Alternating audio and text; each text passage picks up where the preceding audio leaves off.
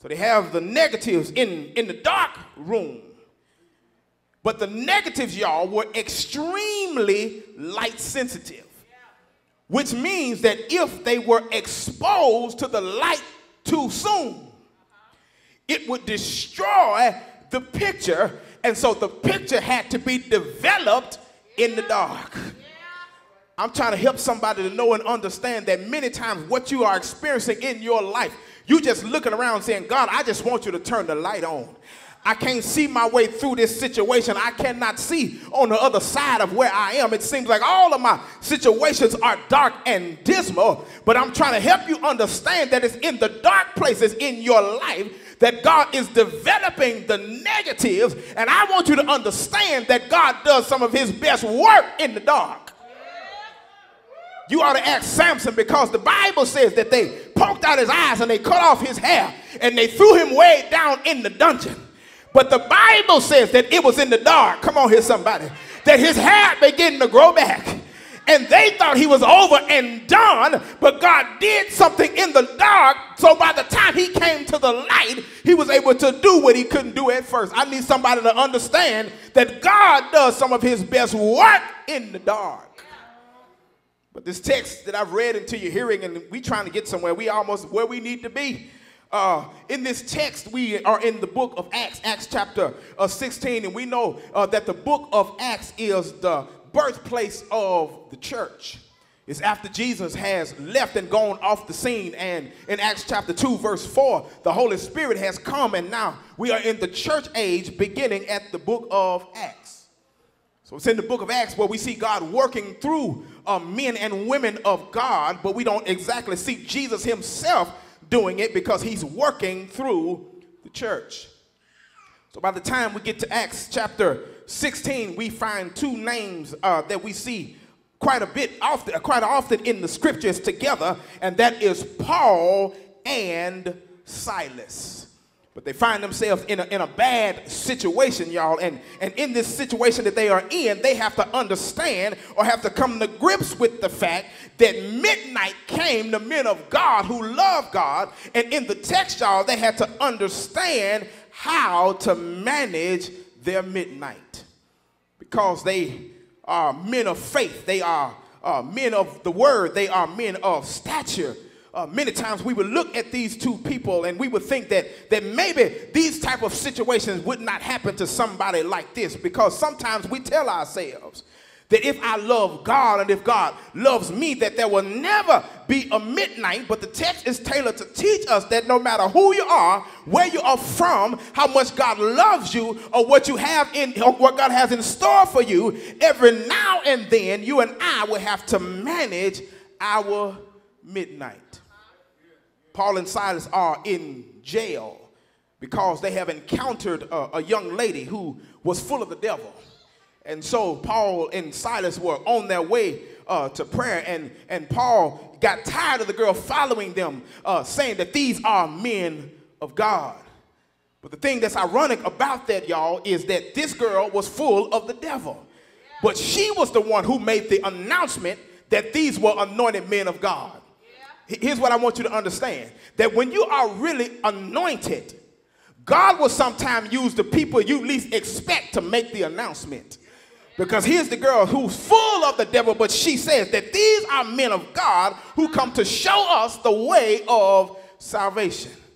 But because she's delivered, when Paul speaks and casts the devil out of her, her handlers got upset, and they took offense with it, and they took him to court, and they were beaten, and they were thrown into jail. And that's where we are when we get to Acts chapter 16, verse 25. But I want to show you what they show us in their situation on how to successfully manage midnight. First thing I want to show you that is, if you are going to manage your midnight, first thing, point number one, you have to be sure to maintain your composure. All right, I want you to look at verse 25. I want you to look at verse 25. Look at what it says. And at midnight, y'all see that?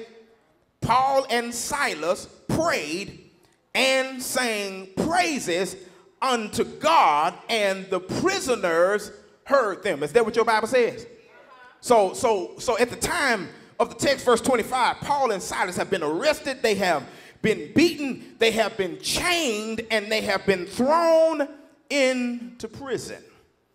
Now, based on what they have been through, it would have been easy for them to simply just go crazy. Because for one, the justice system has failed them because they were being held on false charges with no evidence. Because the allegations against them was that they were troublemakers, when in reality they had freed a girl from being trafficked, and they were not even given the opportunity to testify on their own behalf.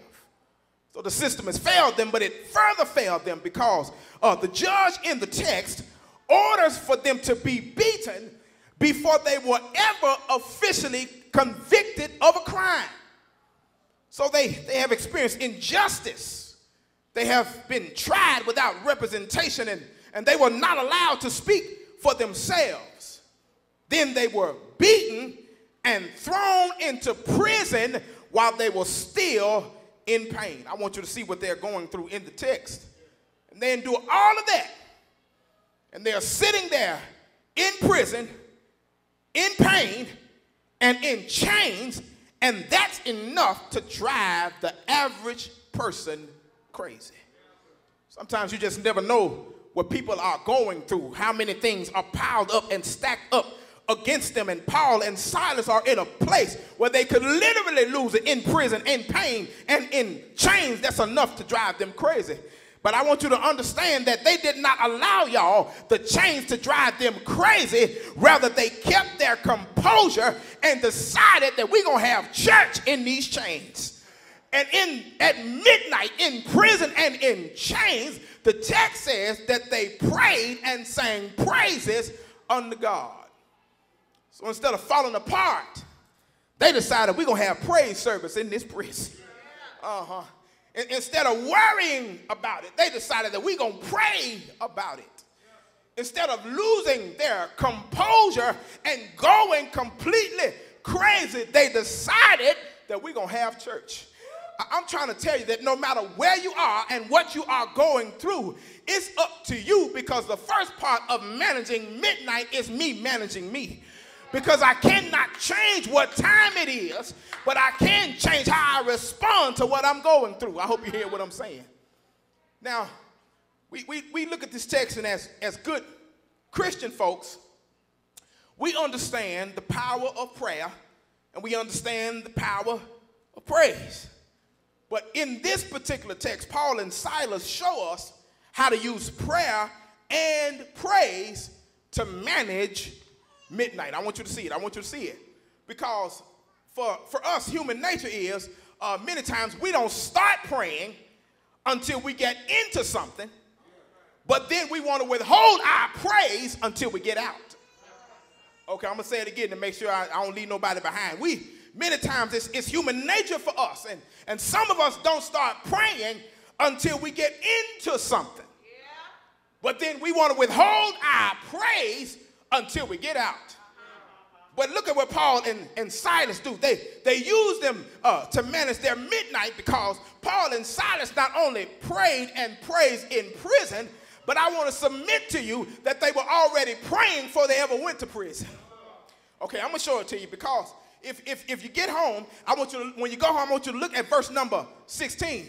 Because the Bible says that while they were on their way to prayer, I want you to see it, that's when they encountered the girl that was full of the devil that they cast the devil out of. Yeah.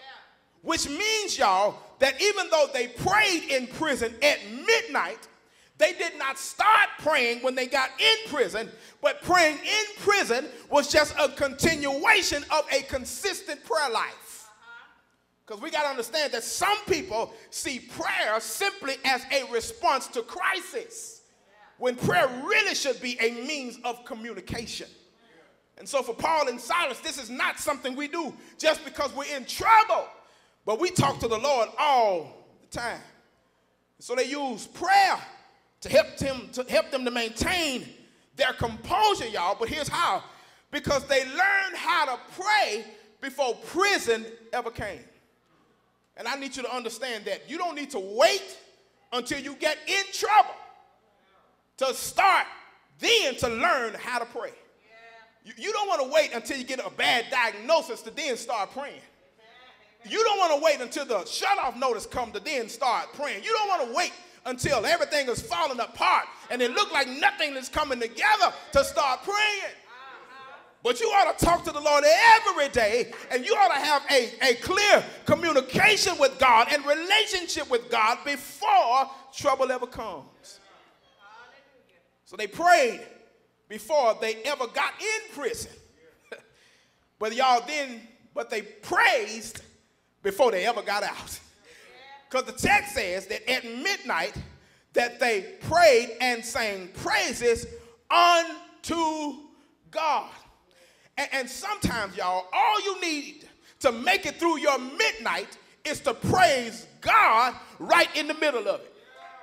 And see, somebody said, well, Pastor, how can I praise in the middle of midnight? It's dark and it's cold and I can't see and things are scary. How can I praise in the middle? Well, I want to help you. All you got to do is remind yourself that midnight is only 1 minute. I'm going to bring it. You got to remind yourself that midnight is only a minute. Because at 12:01, it's morning. And the Bible says that weeping may endure for a night, but joy comes in the morning. But here's your problem with midnight. Because midnight and morning sometimes look exactly the same. Because at 12 o'clock and 12:01, it still feels the same. At 12 o'clock and 12:01, it still feels the same. At 12 o'clock and 12:01, many times it does not look like anything has changed. But I'm trying to tell you, at 12:01, it's morning. You ought to look at your neighbor and say, it's morning time now. It's morning time now.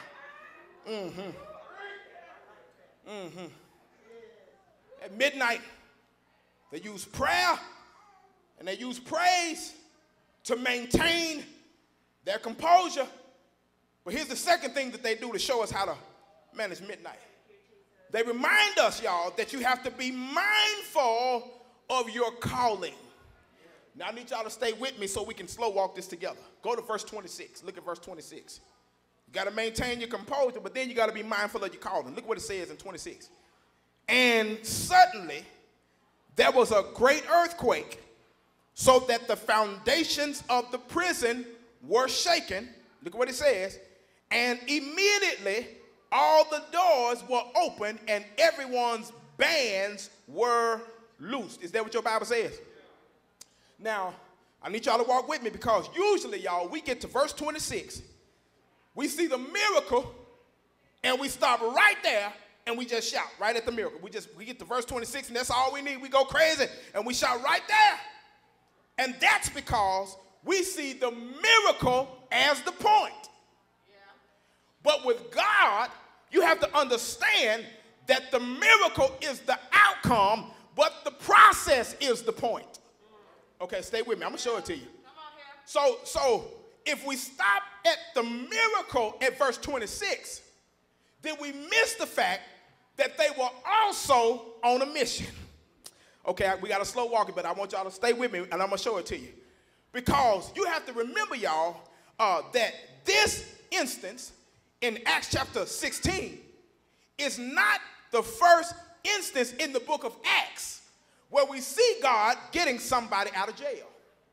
Because if you go back to Acts chapter 12, you'll see that Peter was also locked in jail, and God got him out too.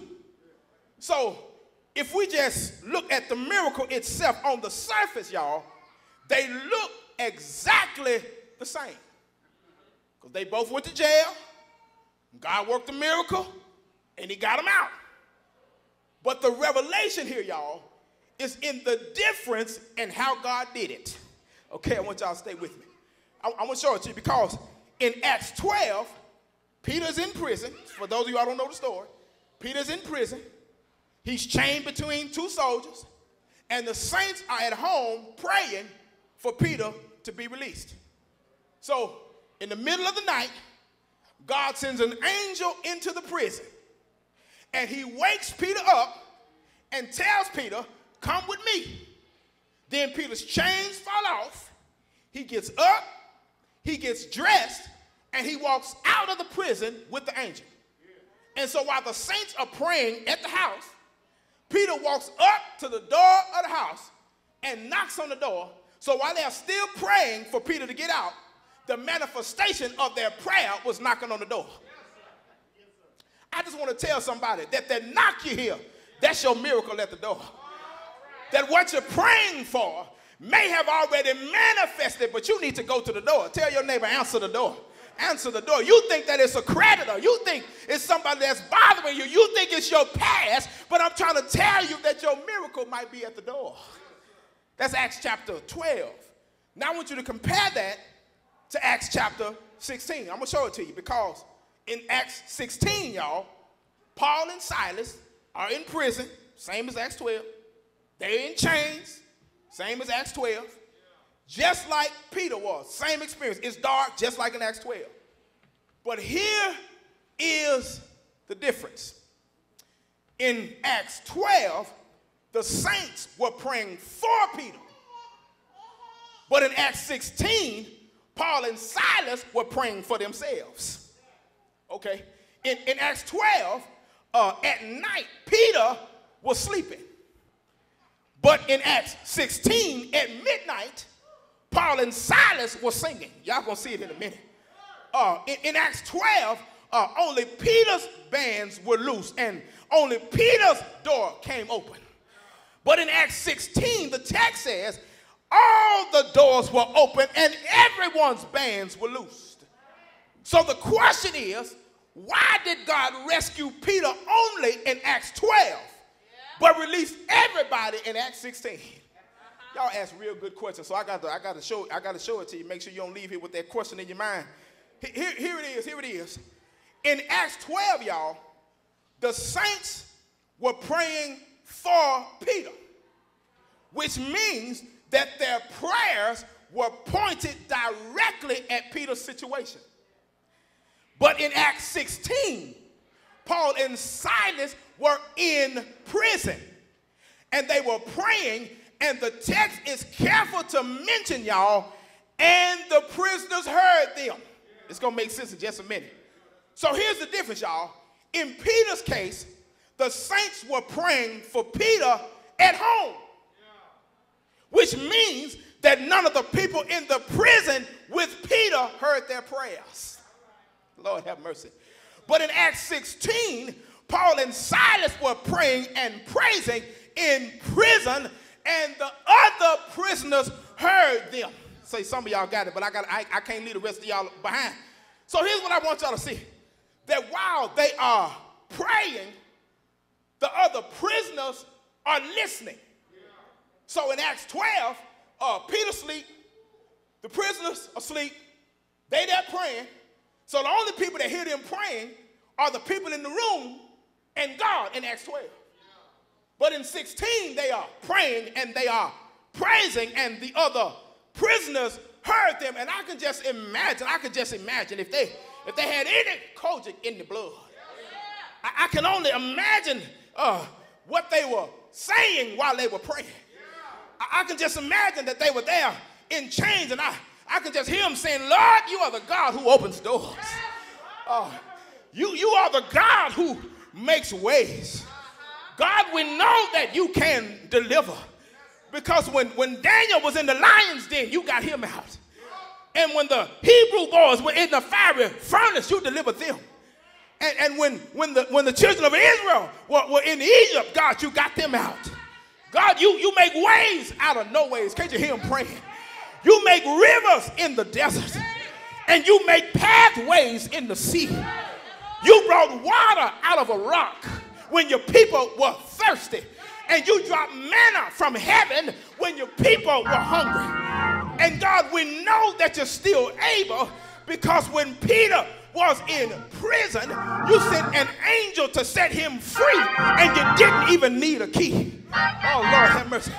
And God, we know that you can do it, because there is no failure in you. We trust that you can, and we believe that you will. So we're not going to wait until the battle is over, but we're going to shout right now. I want you to hear what it sounds like in the prison. In chains, but still praising. It's dark in there, but they still giving him glory. They're not worrying, but they are worshiping. And in the middle of their praise service, we used to call it song service, the text says, y'all, that the prisoners heard them. Now this is going to wrap it all up and bring it together for you. Because while they were praying and praising, the prisoners were listening. But how does the Bible say that faith comes? Faith, that's right, my Bible reads, faith cometh by hearing, and hearing by the word of God. So let me show you the difference. So in Acts 12, the saints' prayers, it was pointed directly at Peter. So God sent an angel in to go rescue him. But in Acts 16, Paul and Silas were praying and praising out loud, and the other prisoners heard them. And since faith cometh by hearing, that means that the prisoner's faith was built up enough to believe that if he did it for Daniel, he can do it for me. If he made a highway in the Red Sea, he can make a way for me. And if he rescued Peter, he can rescue me. So I want you to see it. I want you to see it because I need us to understand how to manage the midnight. So the difference, y'all, is that in Acts 16, because everybody heard it and their faith was built, that when God decided to work the miracle, he did not send an angel in to get him. He sent an earthquake to release them. I need you to understand that in Acts 12, he was just going to get Peter. But in Acts 16, he said, this is going to be a mass exodus. And therefore, I'm not going to send an angel, but I'm going to shake the foundation of the whole world because we all coming out together. And I need somebody who can believe that we are coming out together to look at your neighbor and say, we on our way out, we on our way out, we on our way out.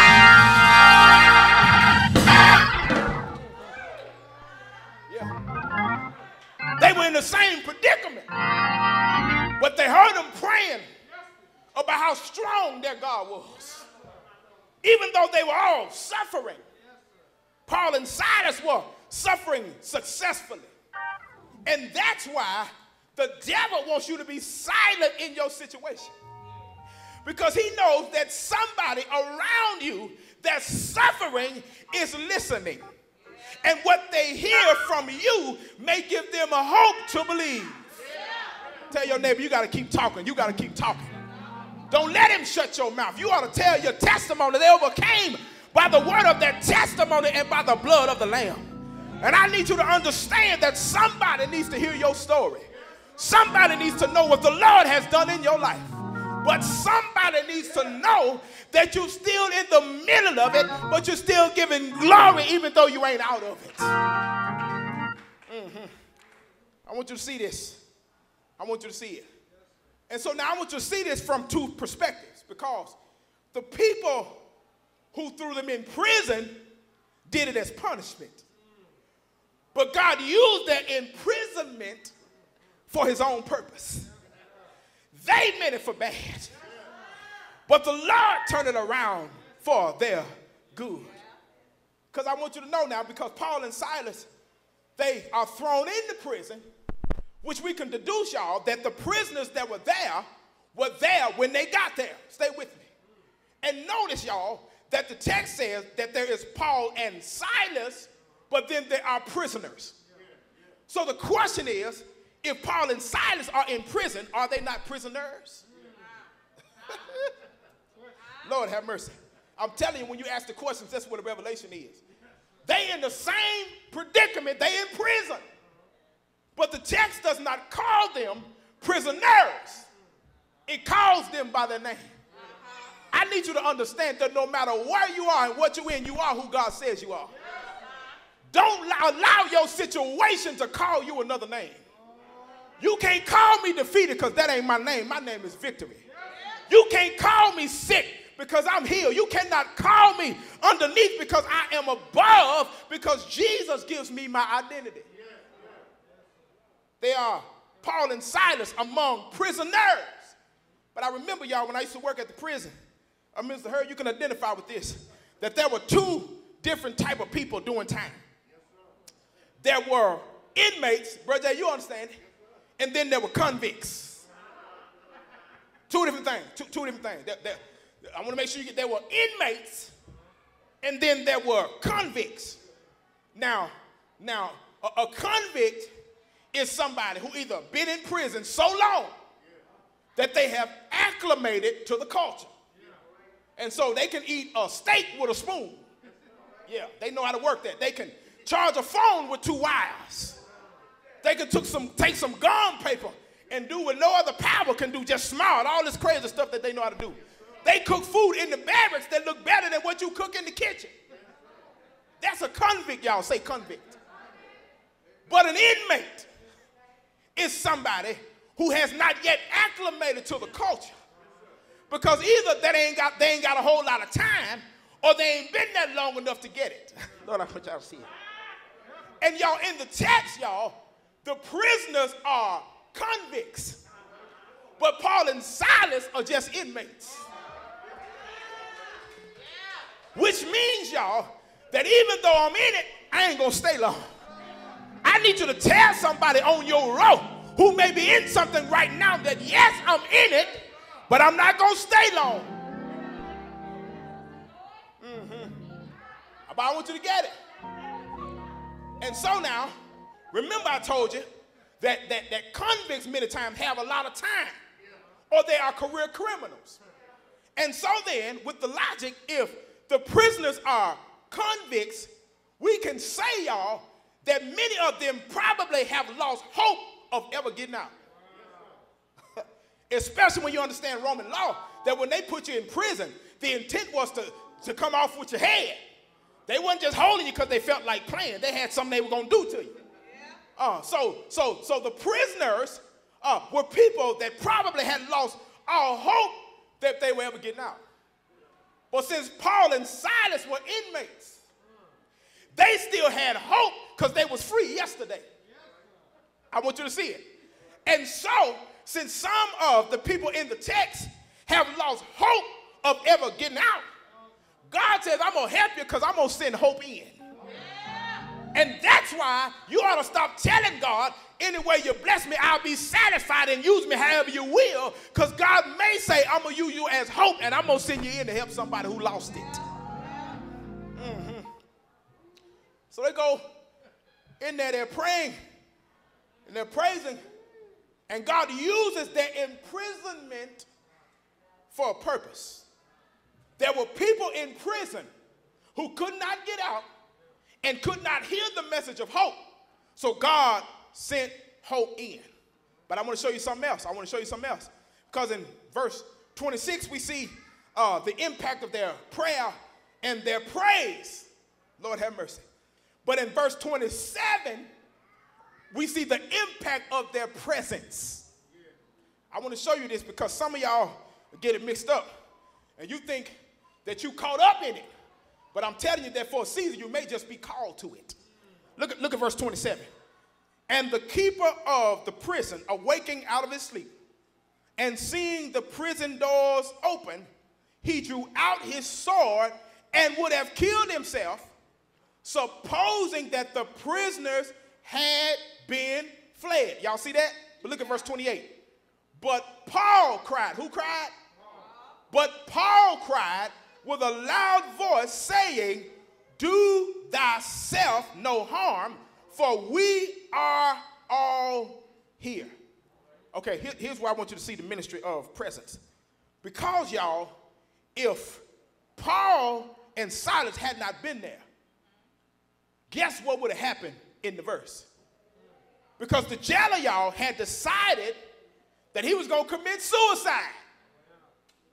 But Paul was in prison to stop him, because Paul was in prison with him. And some of us don't want to go into certain type of situations because we don't understand that sometimes God is just sending us in there to save somebody and get somebody else out. It's not about you being punished, but it's simply because God has a purpose. So the doors come open, y'all. I'm trying to get there. I'm almost where I need to be. The doors swing open, and the jailer is going to kill himself. And then Paul says, don't do it, because we all here.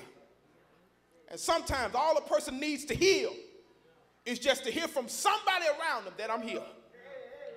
Now, I ain't got all the answers, but I'm here. I don't know how to fix it, but I'm here.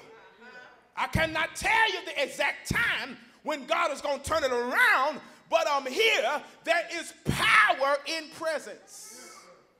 But I want you to see another reason why they're in prison with them. Because, y'all, when the doors come open,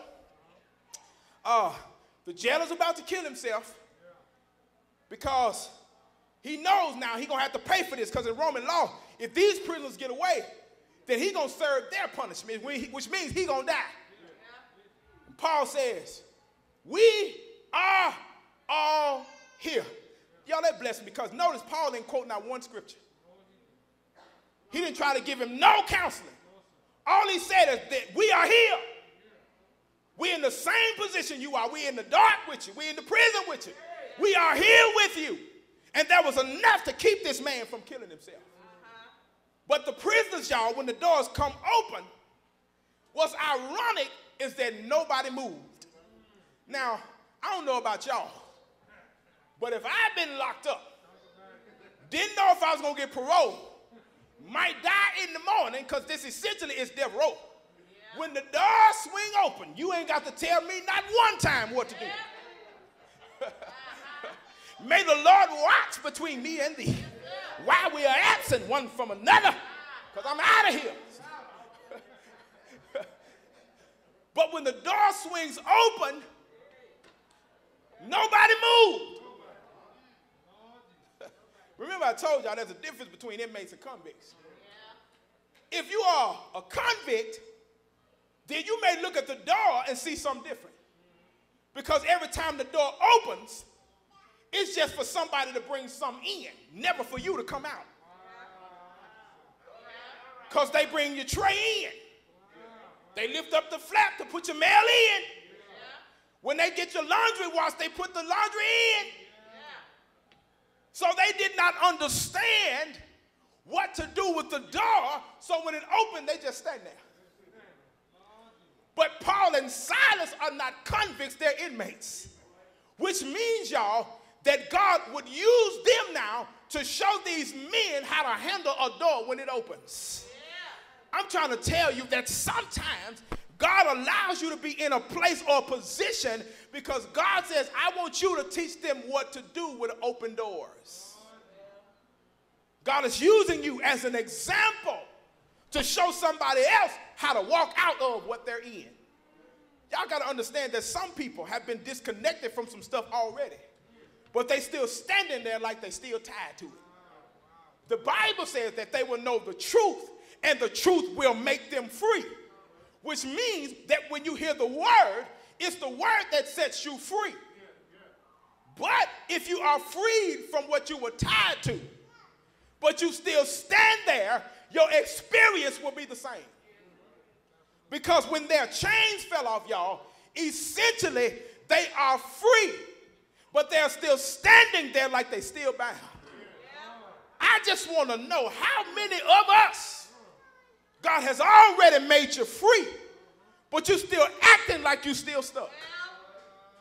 You still thinking like ain't nothing changed. You still talking like there is no option to move forward from here. You're still acting like nothing in your life has changed for the better. You're still acting like you're still stuck. So Paul says, he says, don't do it. He says, because we all here. And what that shows us is that where you are is not just about you, but it's also about who you're called to. This last thing, and I'm out of here. I'm out of here with this. I've been up here too long. They show us that if you're going to successfully manage midnight, you have to maintain your composure. You have to be mindful of your calling. But here's the last thing I want to show you. If you're going to successfully manage your midnight, you have to remember that midnight is good cover.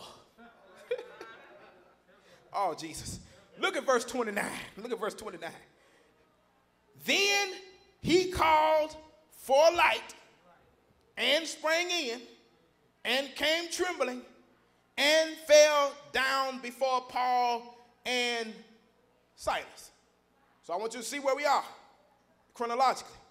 So after the earthquake opens the doors, and after everybody's chains fall off, after Paul saves the jailer from committing suicide, verse 29 says, then he called for a light. Now here's why that's important. Because throughout the text, we have only seen mention of midnight. Lord have mercy. But here in verse 29, we see the first mention of light. Here's why that's important. Because what that means is that everything that God did up to verse 29, he did it in the dark. Woo, Lord have mercy. So Paul and Silas were praying in the dark. They were singing when they couldn't see. The prisoner's faith was built in the dark. Their doors were opened in the dark. Their shackles came loose in the dark. Because everything that happens in the text up to verse 29 happened in the dark. But here's what that means. That when they were in the prison around Paul and Silas, they never saw them, they just heard them. So they heard them singing. They heard them praying. So they heard it, but then when the earthquake came, they felt it. When their shackles fell off, they felt it. So here's what it's saying now, because somebody got to get this. Because everything that God had done up until that point, he did it in the dark. That means that until the light came in verse 29, everything that happened, they only heard it and felt it.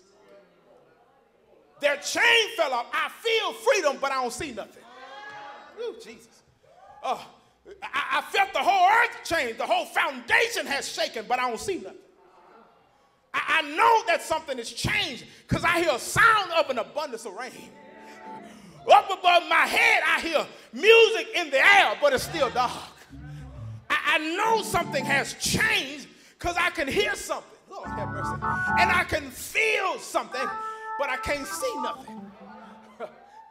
So it was not, y'all, until verse 29 that they finally saw what they had been hearing and feeling.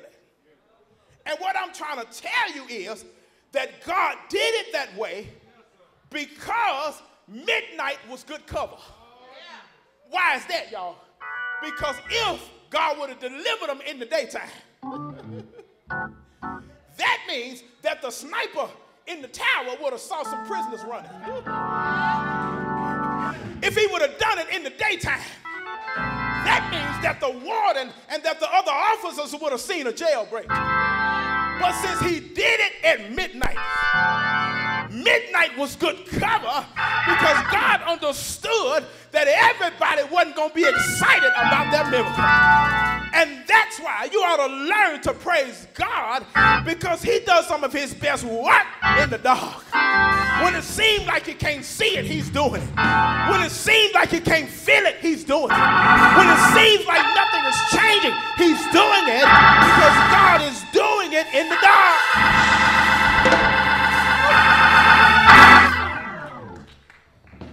Midnight was the cover so that nobody else could stop the miracle.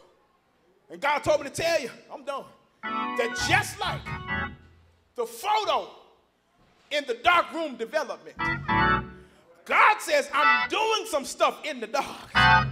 And when the light come on, and I present you faultless before the presence of his glory, that people will see that even when they could not see me, I was doing something in the dark. And I just wish that there was somebody in the sanctuary that can testify that I don't see it yet, but I feel it. I don't see anything, but I hear it. It ain't on me just yet, but I know it because God is doing something in the dark, but I just got to manage my midnight. Everybody stand, everybody stand, everybody stand. I just want you to know that no matter what's going on in your life, no matter what's going on around us, God is on our side and his face is turned toward us.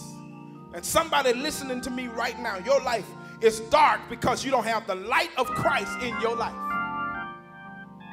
Because no matter who you are and where you are, no matter how much money you have, no matter how many cars and cribs you have, if you don't have Jesus, your life is full of darkness because he is the light of the world. And if your life is dark right now because you don't have Jesus in your life, I'm telling you that 2,000 years ago, he left the light on for you. Because on the cross of Calvary, he died just for you and just for me. And now you can receive him into your heart right now, and he'll turn the light on in your life. And if that's you, if you're listening to me right now, you have not received Jesus as your Lord and Savior, I'm going to tell you that the only way, the first step to managing your midnight is to accept Jesus, the light of the world, into your heart. The Bible makes it very plain. It says in Romans chapter 10, verse 9, that if thou wilt confess with thy mouth the Lord Jesus, and shalt believe in thine heart that God has raised him from the dead, thou shalt be saved. And it's just that simple. If you want to make that declaration today, you want to receive Jesus as your Lord and Savior, I just want you to repeat after me.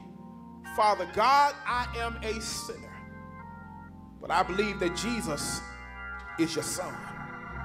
I believe that he came, that he lived, that he died, and that he rose again with all power in his hand. And I believe right now, God, that if I receive him into my heart, I have a right to the tree of life. So Jesus, I ask you now to forgive me of all of my sins. Wash me clean. Come into my heart. Be my Lord and my Savior. And I'll be your child. And right now I receive you by faith. And I am saved in Jesus' name. And it is so. Put your hands together for those who have received Jesus as their Lord and Savior today. But right now, as we're preparing our hearts to give, I want somebody who has given their life to the Lord today. I want you to let us know who you are. We want you to connect with us. I want you to put that in the comment section. I received Jesus. We're in this world, but we are not of this world. And I'm trying to tell you that the only reason we're all surviving is because Jesus is on our side. So put that in the comment section. I received Jesus. If God has impressed upon you to be a member of the Main Street Church of God in Christ, I want you to put that in the comment section. I want to be a member. We want to know who you are. And a member of our intake team will connect with you to get some information from you. But if you have given your life to the Lord and you want to be a member of Main Street, but you say, I don't want to put all my business in the comment section, that's fine. We have an option for you because there's a link there. Click to connect. You can use that link. Give us your information. We won't share with anybody. It will be used confidentially so that someone can connect with you in the way that you prefer. We want you to be a part of us. We want to be your church family, and I want to be your pastor.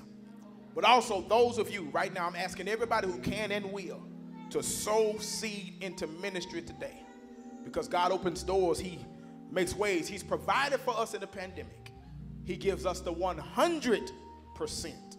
And he says, I want you to give me 10% in return. Our tithes we owe and our offering we sow. So today, I want you to sow seed into ministry. And if you're going to partner with us in giving today, I want you to use that link, click to give. And you'll be connected to our secure online giving platform. And you'll be able to sow seed directly into the ministry of the Main Street Church of God in Christ. But also, if you want to give via CashApp, use the cash tag, $Main Street. COGIC, and you'll be able to sow seed today. And I'm trying to tell you that God will make happen for you what you make happen for somebody else. Main Street, our in-person audience, let's give our online audience a hand. Amen. And we will see you Wednesday night for Bible study. God bless you.